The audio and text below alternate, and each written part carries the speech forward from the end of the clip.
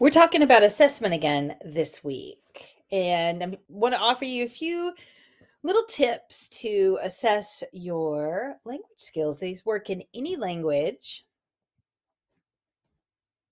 and for the most part, work with every level. You just have to adapt them a little bit.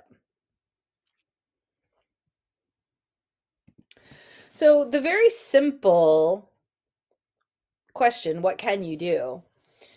If you're a absolute beginner, this is a very easy question to answer. What can you do? Nothing. Can't do anything. But I really like to think about it, sort of brainstorm what can I do, and what would, and it really frames me for what would I like to be able to do, right? And I think what I hear a lot of people say is, I'd really like to have a conversation. Well, about what? It's very different having a conversation about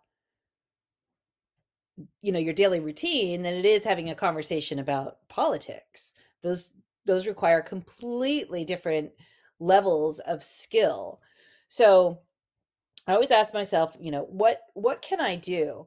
We're going to talk in another video about some cheap finds from Amazon. But if you look at last week's video, we talked about the actful and deceitful can do statements, and I also created something of tasks. We talked about tasks, and I've created a kind of a corpus of tasks that you can frame your learning around. But this is a very simple question: what can you do? Will really help frame your learning. And if that's absolutely nothing, this is a really great activity for you.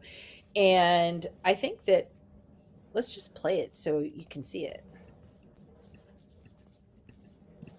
If you can play it. I can't play it, but what this looks like is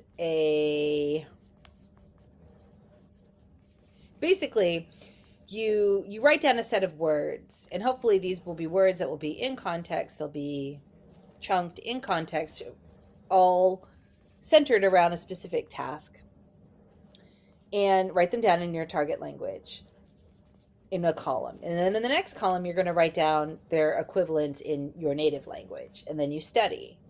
And now you fold the paper over and you write it down again in the target language. And unless you've mastered it, you're going to have to go back and study again. And you keep doing these columns until you've mastered this set of words. It usually takes around a page. It might take you 20 minutes, but it's a fast way to learn a language when you are at the novice level.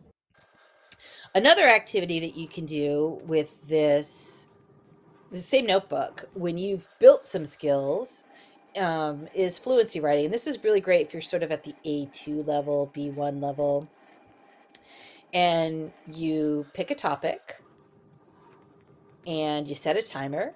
I would do like 6 or 7 minutes, and you write. So for example, your family, your house, your whatever, fill in the blank. And you write for that entire time, it can be lists, it can be sentences, it can be, describe a typical day, for example. That might be a task. And you don't allow yourself any help.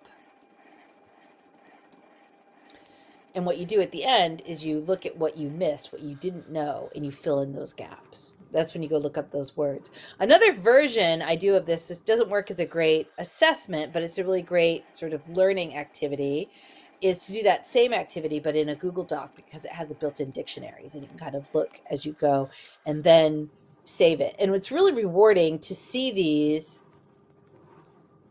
move forward. So to see these build,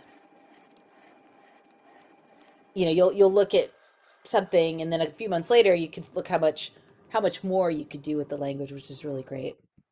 This next activity is I just wanted to share a quick tutorial on how to use recording Google Slides, and for this works really well for, I think, activities. Novice A or there are loads that you can do. B. I'm going to talk about so what you want to one do quick here one right now, and that is fluency. You just open up a Google Slide. It's really simple, and so you can get an add-on. I think you're just going to open up your slides, and there's plenty of add-ons. I just tend type not in to some do of the the stuff you want to recording talk right about. within If you're a Google complete Slides novice, because I like to bullet point out some of the things that I want to say. So sort of visual reminders. A couple of programs that I regularly use, but if I didn't have them, I would you're going to want to go to your Slides, I think, add-ons, or download it and record it. You can either download it and record in PowerPoint if you've got. I don't want to get into the technical part of it. Whatever works for whatever slide program that you have, and you just record. So it doesn't really matter. Amazing documentation of your progress. So a lot of times, I just wanted to share a quick tutorial on how to use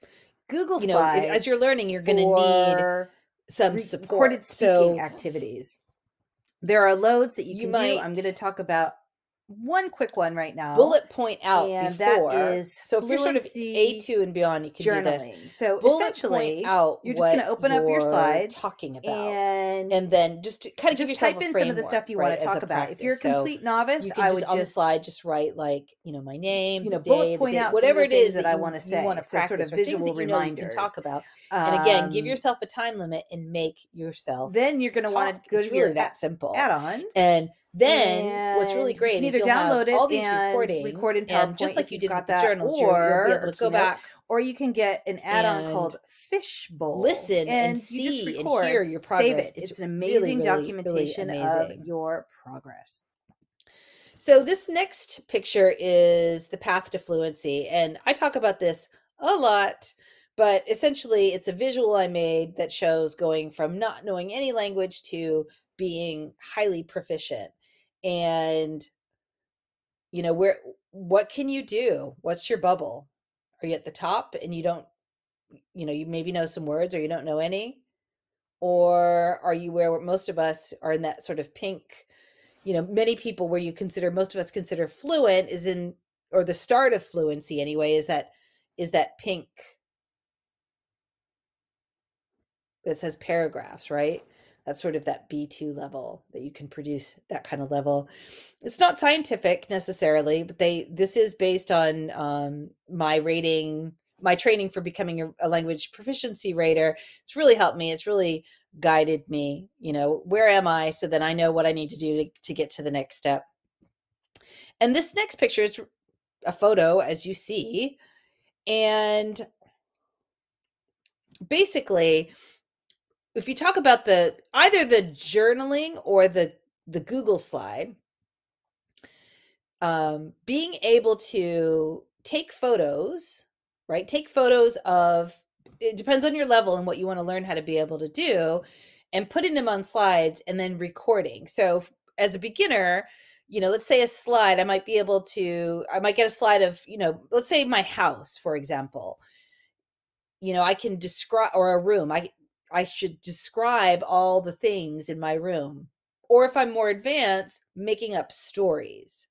So really the slide or the photo on the slide serves as a visual prompt to get you talking and thinking and practicing that fluency.